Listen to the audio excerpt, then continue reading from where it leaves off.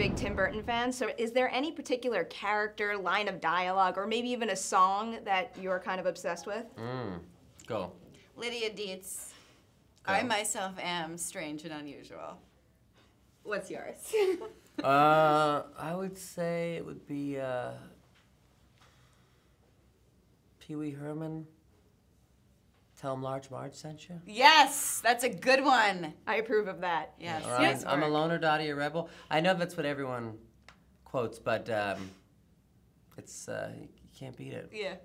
And what is it like actually getting cast in a Tim Burton movie? How does that work? Does he call you and you kind of just say yes no matter what he asks you to do? Well, I auditioned, yeah. Yeah. And what does an audition process entail with him? He's there, I assume. He was not. Not there. He was not there for my audition, which I think was... So far, our stories are almost the same. They are almost the same. Yeah, he wasn't there, which I would have been crippled by nerves, I think, if he had been there. Yeah, I agree. Yeah, and Jeannie McCarthy, the casting director, really, like, works with you and makes you feel comfortable. She's the best. She's the best. I don't think I would have gotten the part if not for her. There's just a quick sidebar about casting directors. I think a great casting director can be wants to help. It's like there's a certain like she was so helpful. Yeah.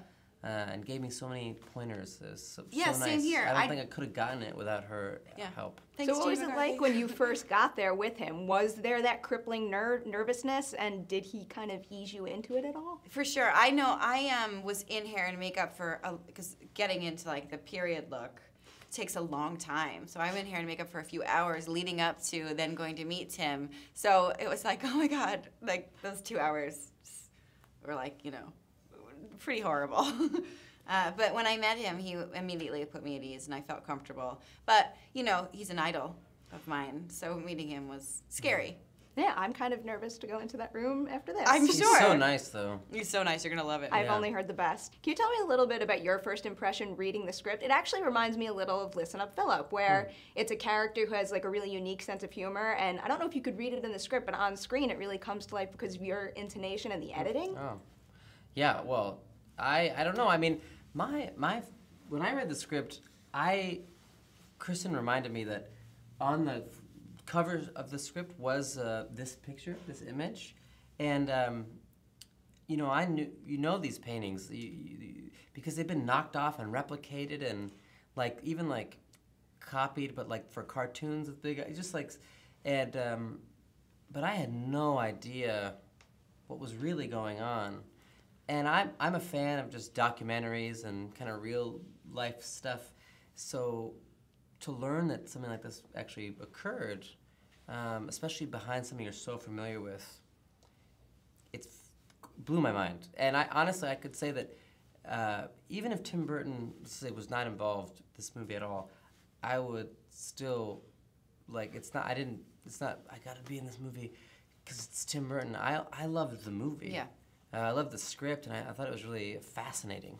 I'm a big fan of your character in this because I feel like this movie really, I feel like this movie really needed her because she's really one of the only people that says what the audience is thinking. Right. Were you aware of that while you were portraying her? Yeah, I knew as soon as I read it. I was like, okay, I understand the job that my character has to do and how she services the bigger story. And she's like the audience's sort of way in, and yeah, and somebody to just be like, what are you doing?